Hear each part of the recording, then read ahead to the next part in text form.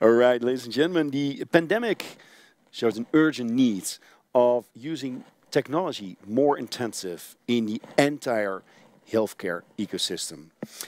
Pharma, well, maybe already saved the world, and I'm really excited to have one of the leading figures when it comes to implementing blockchain technology in the pharmaceutical industry with us today. The CEO of Chronicled and Managed Ledger, Susanne Somerville. Susanne, very warm welcome. Thank you so much for having me. Now, it's already the end of the afternoon here, but I think you're just waking up in San Francisco. Is that correct? That's correct, but thrilled to be able to participate in your amazing event. And we're thrilled to have you also with us. So thank you so much about that. Curious to learn, what is Chronicled, what is MediLedger? Yeah, so my career has been in biotech and pharmaceuticals, and I am so thrilled I've had the opportunity to bridge the work of how this industry works with these exciting technologies like blockchain. The MetaLedger network is what Chronicled has built and is deploying and is in production in the United States with major pharmaceutical companies. And the aim is to use blockchain to enable the automation of business between companies. It may seem a little sexy at the start, but I think all of us now have experienced that supply chain and business processes within these companies are actually very critical to delivering things like vaccines to the world, PPE and other things. So we've been looking at these core processes because I don't know if you know, McKinsey just came out with a report. In the United States alone, the cost of just running healthcare, the administration costs, are $1 trillion a year. And this really comes from the fact that healthcare has been local and companies have sort of grown and developed independently. And so healthcare isn't interoperable in the United States and other parts in the world at the way that we all could vision it could be, that could really provide benefit for how medicines are delivered, how diseases are understood. So that's what we started. And we've started in a few basic corners of supply chain and revenue management, but our visions are much greater, that really all this administrative burden can be worked at. I can't say it's all going to be eliminated, but I think a tremendous amount can go away. Yeah, it's interesting what you mentioned, because also in the Netherlands, there's different blockchain startups that are really working in the healthcare sector to bring more efficiency, to remove all the data silos, to let organizations work together. So what I understand is that MetaLedger is doing this between the pharmaceutical companies and digitizing the supply chains. So putting basically medicines on the blockchain. So we actually aren't technically putting it on the blockchain. I think that's what people imagine. Yeah. Blockchain actually, when we really look at the design, and it's one of the things I'm really proud of, as we've sort of talked about at least in other people's use cases, energy issues, it's actually not a very efficient use of computing power. So what we actually do is we use the blockchain to put data that really should be shared across all the parties. Things like the item numbers that identify medicines would be a good example. This is public information, and yet everyone, if you could imagine, loads it into their system independently, thousands and thousands of times. Let's say a Pfizer, vaccine, everyone takes that item number and puts it in their system by themselves. Why wouldn't we have a single source that actually comes from Pfizer that everyone knows can be trusted, and allow that be the source for everyone to input into their system? The other thing we use the blockchain for is proofs. So we put their cryptographic proofs. They're actually relatively, I would say, small from a computing power perspective there. And it enables people to prove business rules between trading partners. So you don't need to trust that your trading partner put the data in their system. There are proofs that these events happened. And these are proofs that everyone can unilaterally trust. And it's those proofs then that drive the automation capability. There's still private data being exchanged between parties. So it's really a two-layer system. And the blockchain really becomes almost, if you can imagine, the regulator who checks all the rules as business and information is exchanged, so that everyone knows the rules are being met.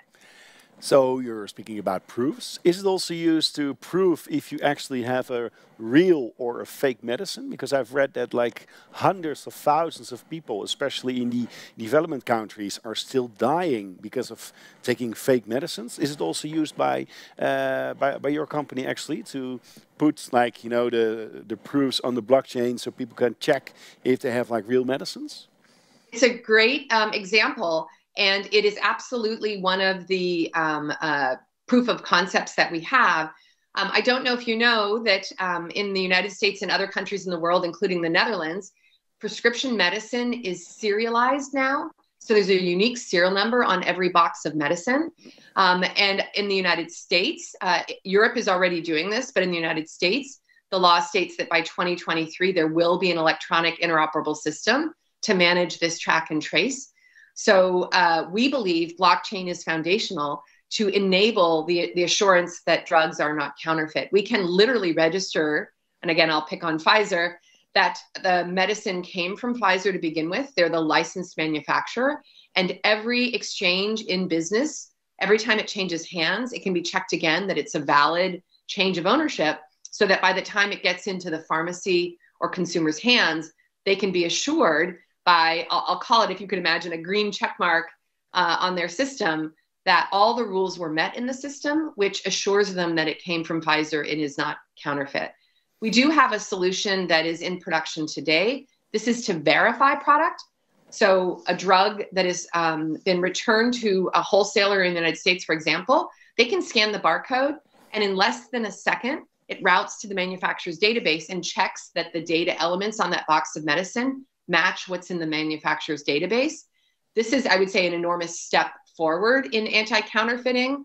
I'm not going to claim that it's perfect, but it is, I would call it a 99% fix already that's being used in the United States.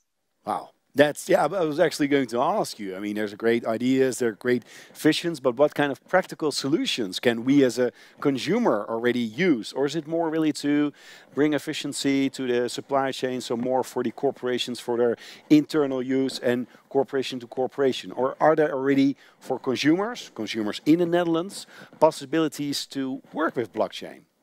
Yeah, so I'm not sure from the companies that are in the Netherlands. Again, we started in the United States because healthcare honestly is enormous and it is done so differently in every country in the world.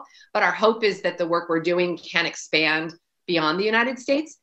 But our initial work actually brought companies together because of this US legislation. They were going to need to be interoperable.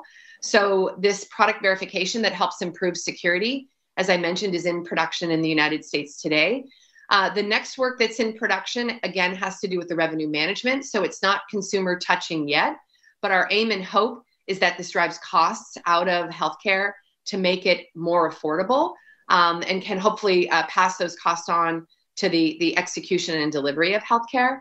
But I think we are slow and cautious because the companies we're working with are very big and very complicated. And so I'm super excited about crypto and NFTs and all the future, but these companies are I'll call it 1,000 to 10,000 miles away from that today. Yeah. Our aim is to really connect their core systems using blockchain. Blockchain enables the fact that everyone can trust the rules and know no one's cheating, and then expand the uses and capabilities from here. Yeah, that's interesting. Like you mentioned that the data is trustworthy. Now, if we're looking into the real world, like how are you working on this to make the data trustworthy? Because you're also working, I guess, in an ecosystem where not everybody is trusting each other all the time. So how is this data being checked? Right. So what's interesting is we've actually leveraged from the blockchain ethos. How do you design systems that incentivize everyone to do the right thing? And I'll go back to that Pfizer drug. When it gets verified, the system is designed that Pfizer is onboarded. No one can fake being Pfizer, only one Pfizer allowed. And and this is used to get a little geeky here. There are data standards around the world that regulate the design of what an item number of a drug is. So in that design are numbers that only Pfizer owns, And that now becomes the key, that Pfizer is the only one who can control or change that data. But what's great is if Pfizer wants their drugs verified in the world and they're the only ones who can control the data, it's a perfect setup because they're incentivized to get it right. If their data is wrong in the system, then their drugs are all going to come back as false because it won't match up and it won't actually send the messages to their database. So we think a lot about this incentivization. Can we get the people who actually create the data to own the data for everyone? And again, it is in their best interest that that data is set up correctly and working to ensure the validity. The other thing we do is in the United States, there are a lot of identifier databases that are used to identify hospitals and pharmacies. We actually run Pfizer's data against it to ensure that all their customer records are accurate. So if anything, you can imagine our system is almost self-cleaning. Every time a company is exchanging data with a trading partner, it checks their data. Hey, you've got all these mistakes, fix them. So that when a trading partner gets it, the trading partner knows it's validated, but then it's their turn. When they send the data, it gets checked so that any mistakes in their system are validated. And what's neat about this, we had manufacturers ask us all the time, hey, can your system show us that the trading partner put the data in their system? And our answer is you don't need to care anymore if your trading partner is doing it right or wrong, because when the data or transaction comes back to you, if it didn't meet the rules, it will be stopped. So you won't be bothered with erroneous transactions. They will need to fix it before it can be passed on to you. Wow. Now, what are the potential downsides when we look at this kind of infrastructure? I mean, you spoke a lot about all these great ideas and possibilities and already working applications. What are potential downsides? So I don't know if I really see downsides because honestly, this makes the system work better. One of the benefits for the industry, which I think is a neat analogy to personal information, there's a lot of discussion that people should be able to own their data and have their privacy. There's GDPR in Europe. We actually have designed our system that companies control and manage their own data. I'll note Chronicled as a company who's built the MetaLedger network, and I'll say is the custodian. We have no access to companies' private data. These systems and solutions are truly run decentralized. So if you look at data as being valuable to you personally, it's also valuable to companies. And rather than having a middleman to give the data to, who actually then honestly mines it and sells the data back to the industry, why wouldn't we let the companies do that themselves? So I actually think this future is bright for companies, for reducing inefficiency, for making drugs safer. Maybe the only downside is all of us being patient to let companies implement these solutions. Their core systems are complicated, and the patience to get there, because then the innovation is really going to start. Once this plumbing exists between companies, they're communicating directly with trading partners. There's no longer middlemen in between. There's a lot of exciting stuff that's going to happen. Now, you've been speaking a lot about Pfizer. I think you worked there as well, right? No, I used to work at Genentech, which is the Roche, Hoffmann-La-Roche subsidiary in the United States. Okay. I'm curious to learn as well. I mean, Pfizer has already created the vaccine, one of the leading vaccines beating Corona. Did you also already work on, for example, this vaccine, putting it on the blockchain or putting parts on it of it on the blockchain? I wish that was true. Unfortunately, because of the urgency to deliver the vaccine, it was exempt from the serialization requirements because it takes extra time and it slowed things down. But my belief is very soon with the systems we've built that the processes associated with the vaccine will be encompassed in what we're doing. It sort of sits in a special category of many, many things. And so it sort of is touched by as few things as possible to let it move and be delivered as fast as possible. But eventually, absolutely, we'll be helping there too. You were mentioning cryptos, NFTs. Are you also bringing NFTs into this ecosystem, or was that just... Yeah, not yet. Again, these companies tend to be relatively conservative. And so we've really taken an approach. As I mentioned, we brought them together as a working group, starting honestly back in 2017, to educate them and explore what might be possible. One of the things that is very special about what we've done is we don't view blockchain as a solution for a company.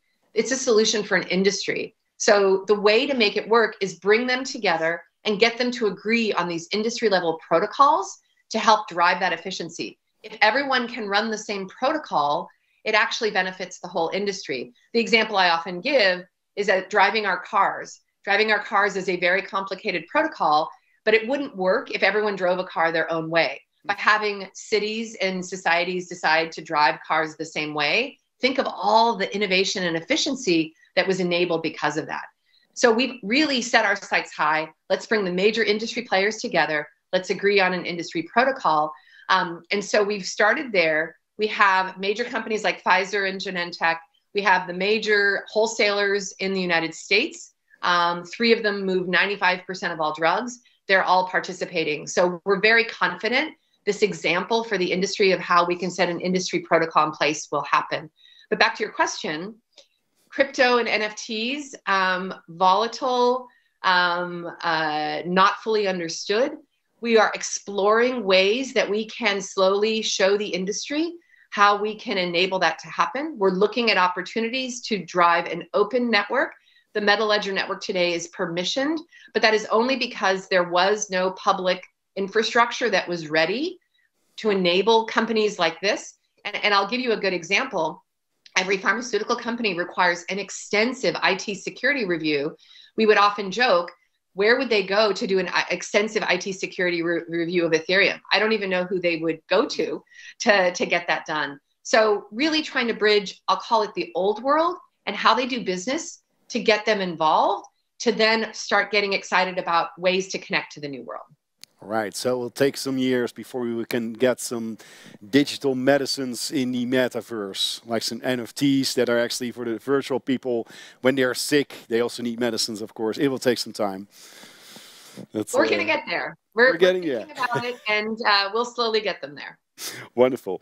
Susanne Somerville, thank you so much for joining us. It was really interesting to speak with you about all these great things that you're doing with MetaLedger and Chronicled.